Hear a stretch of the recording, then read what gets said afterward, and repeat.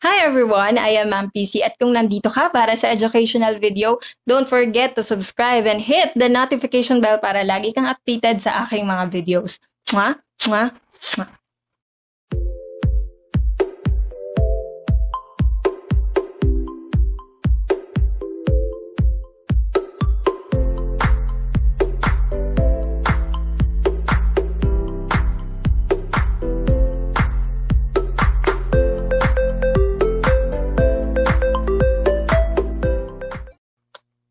Para sa part 1 ng ating vertical analysis na tinatawag ding common size analysis, let's have statement of financial position. At dito, sa vertical analysis ng statement of financial position, what we measure are the portion of each account from its totality. Pag sinabi nating totality, dalawa lang naman ang total sa statement of financial position. Yung una is the total asset, yung pangalawa is the total liabilities and owner's equity.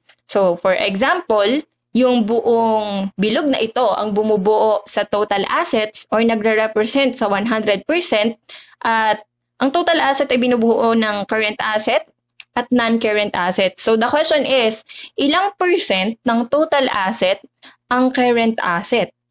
And ilang percent ng total asset ang non-current asset? So, kapag nalaman na natin yung percentage nila, the second question is, if the current asset is higher than non-current asset, kapag daw yung percentage ng current asset ay mas mataas kaysa sa percentage ng non-current asset, what does it implies? Anong ibig sabihin nun? And what will you do? Anong kailangang gawin kapag ganun ang naging scenario? On the other hand, if the non-current asset is higher than current assets, what does it implies and what will you do? Same thing with the second situation for the total liability and owner's equity. Siyempre, ang bumubuo lang naman dito ay liability at owner's equity. So, kukuhanin lang din natin yung portion or percent ng liability to the total liabilities and owner's equity and also the percent or portion ng owner's equity sa total liability and owner's equity. So kapag nakuha na natin yung mga percentage nila, the next question is, if the liabilities has the higher portion, kapag daw mas mataas yung liability ng business kaysa sa owner's equity, what does it implies? And what will you do? Same thing with, if the owner's equity has the higher portion, what does it implies and what will you do? At ang mga katanungan na yan ay sasagutin ng ating example for the vertical analysis of statement of financial position. For the example, gamitin ulit natin si Fidel Merchandising. Kung mapapansin nyo, ito din yung ginamit natin sa horizontal analysis. Oops, kung hindi nyo pa napapanood, panoorin nyo na. Nasa channel ko lang.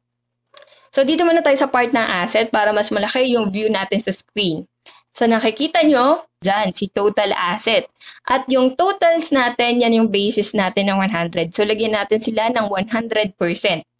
Para makuha natin yung percentage ng mga iba pang account, ay gawin natin ito.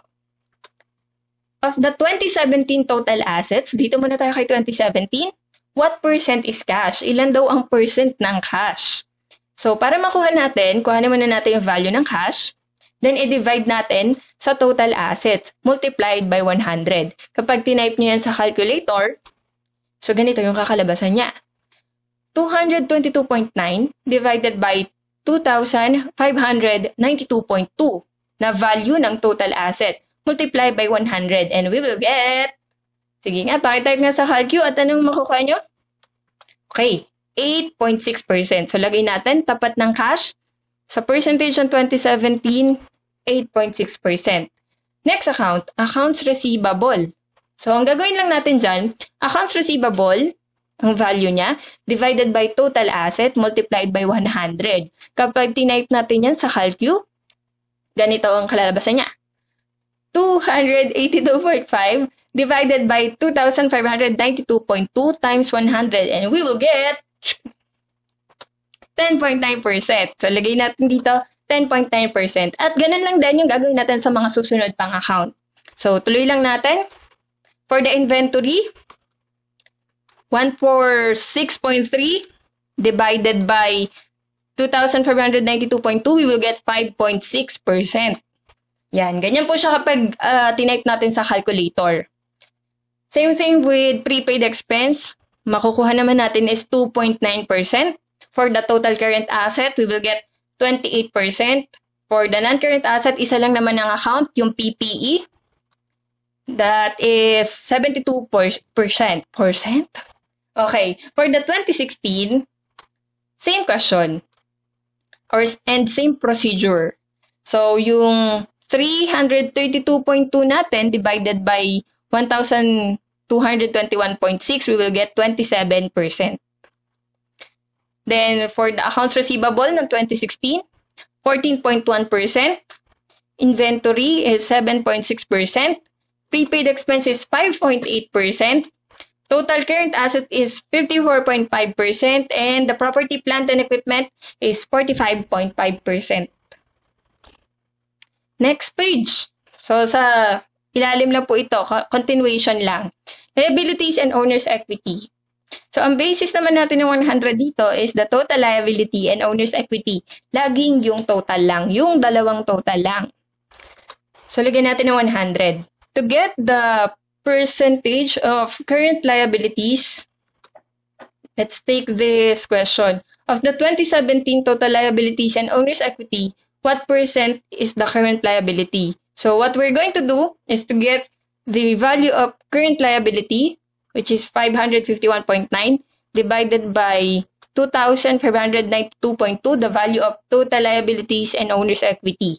And we will get 21.3%. So, lagay lang natin sa percent ng current liabilities is 21.3%. Same thing with the following accounts. For the loan payable, we have 70.3%. Total liabilities, 91.6%, and total owner's equity, 8.4%. So, for the 2016 naman, of the 2016 total liabilities and owner's equity, what percent is current liability of 2016? So, what we're going to do is to get the value of current liability, which is 620.6, divided by the value of total liability and owner's equity na 1,221.6. And we will get 50.8%. Same thing with the next accounts. For the loan payable, we have 30.8%. Total liabilities, 81.6%. And lastly, owner's equity, 18.4%. And ito yung kabuuan ng Statement of Financial Position Vertical Analysis. Yan. Sige, pakitingnan mabuti, pakitake note, pakicheck yung ginawa nyo kung tama at magkakamatch tayo ng sagot. Okay, now, para ma-interpret natin yung naging result, we have to compare the percentage of the following account. First, we have to compare the percentage of total current asset versus total non-current asset. So, yun, pag kukumparahin natin. Second, liability versus owner's equity. So, let's do this. So, yan. Yung dalawa na yon, si total current asset and total non-current asset, at si total liabilities and owner's equity. Ulit, points. Okay. For the round 1, current asset versus non-current asset. Ting, ting, ting, ting, ting. Okay, kunin muna natin yung percentage nila ng 2016 kasi yun yung nauna. So, mapapansin nyo, sa total current asset, we have 54.5%. And in the red corner, non-current asset, we have 45.5%. For this period, ang mas mataas ay si total current asset. So, panalo si total current asset. Ding, ding, ding, ding, ding. Lagyan natin ng analysis.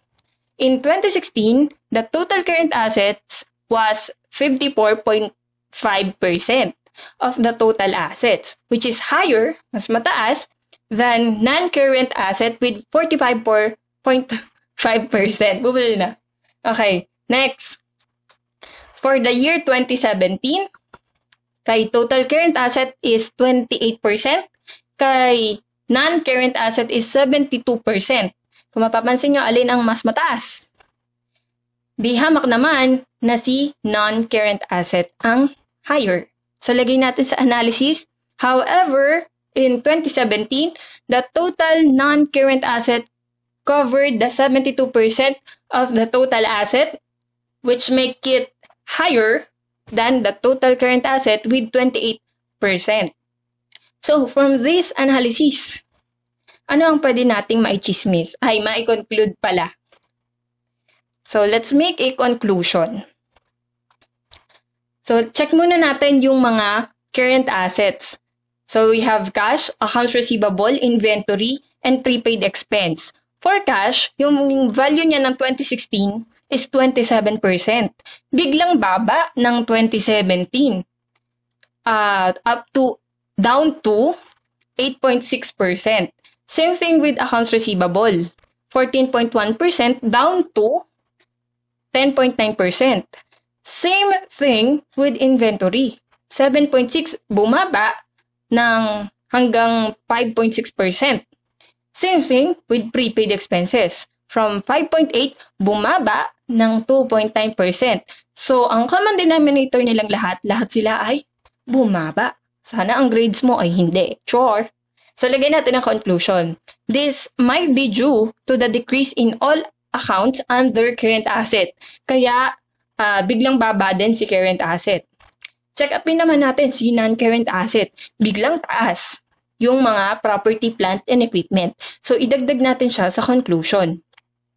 And huge investment in the property, plant, and equipment of the business. So those are our conclusions.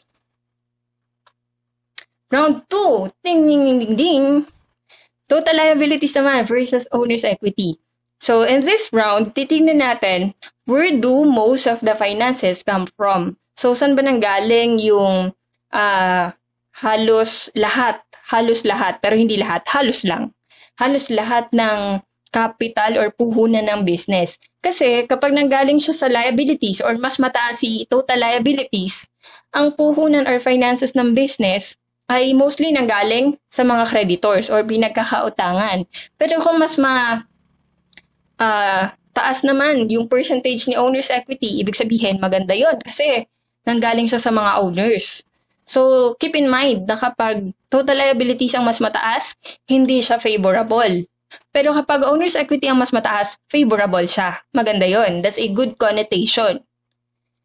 So let's find out. Round 2. So let's go for the total liabilities and owner's equity. Sa 2016, so ayan yung percentage ng liabilities ay 81.6%. Percentage ng owner's equity is 18.4%. Di hamak naman na malinaw na pinaka or mas mataas, mas malaki ang percentage ni total liabilities. Second, para sa 2017. Lagyan mo na pala natin ang analysis. Nakakalimutan ko. Sorry, ako pala may gawa nito. In 2016, the total liabilities was 81.6% of the total liabilities and owner's equity, which is higher than the owner's equity with 18.4%. Okay, ito na talaga. 2017 na. So, mapapansin natin na ang total liabilities ay 91.6% versus the percentage of owner's equity, 8.4. Malinaw na malinaw. Talo na naman ang owner's equity dahil mas mataas at mas malaki ang percentage ng total liabilities. So, lagay natin sa analysis. Then, in 2017, the total liabilities increased to 91.6% of the total liabilities and owner's equity, which is much more higher than the owner's equity with 8.4%. So, ano pwede nating ma-conclude? Diba sabi natin dito, kapag mas mataas ang total liabilities, creditors ang nagfa-finance or most of the finances are coming from the creditors. Then kapag owner's equity naman ang mas mataas, owners ang nagpa-finance mostly of the business. So dahil mas mataas ang liabilities for 2016 and 2017, walang duda na for the both years, yan, lagay natin sa conclusion. This signifies that the business was mostly financed by creditor and engaged in heavy borrowings during both years. So, kung ganyan ang conclusion natin, what can we recommend? So, ang connotation kasi dyan, this is not a good connotation. Ibig sabihin, hindi siya maganda. Hindi siya favorable. Kasi kung ang puhunan ng business ay mostly inutang lang, 'di ba? Hindi siya masyadong maganda. Kasi kapag na-bankrupt or nalugi ang business, ang unang binabayaran niyan ay mga creditors. Susunod pa lang ang mga investors at owners. So, ibig sabihin kapag ang creditors ay naningil ng biglaan sa business at hindi niya kinaya ang paniningil, ay maaaring ma-dissolve ang business at hindi na niya kayanin na ang pag-ooperate. So, ang recommendation natin, the business must watch over its loan. So, bantayan mabuti ang mga loans at nang makawala na, makahulagpos na sa pagkakautang ang business at maging solvent na siya and liquid as well while being profitable. 'Di ba? Yun lamang po, sana ay kita-kita pa rin tayo sa part 2 na video. Ang link ay nasa description ng video na to. Special thanks to Lance Mendoza for editing my video and thank you sa mga students na nanonood. God bless everyone. Have a nice day.